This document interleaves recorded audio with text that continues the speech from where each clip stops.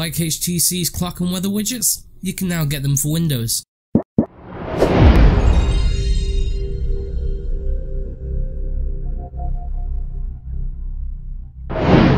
So go to the link in the description for this video and then download the program to somewhere you'll find it easily, such as your downloads folder or desktop. And after that you need to run the program and then install it like any other program. Straightforward, simple, no explanation.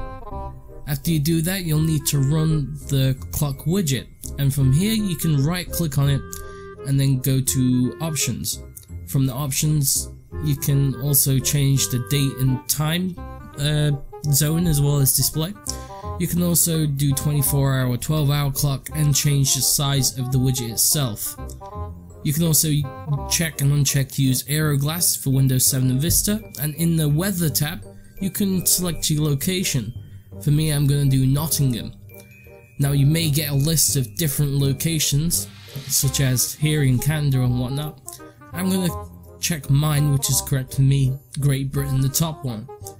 From here can you show feels like rather than the actual temperature, and also different information like wind speed and humidity. Clicking on style, you can see many styles to choose from that you get on HTC smartphones. And clicking on extras after you've selected the style you want will also tell you what updates and stuff are installed.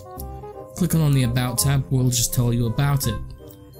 Likewise, with the actual weather widget, you can also right click and go to options, select your location amongst other things, select feels like instead of actual temperature, and additional information like wind speed as well as humidity. You can also select the interval for the updates. Clicking on style, you'll see 3 styles to choose from.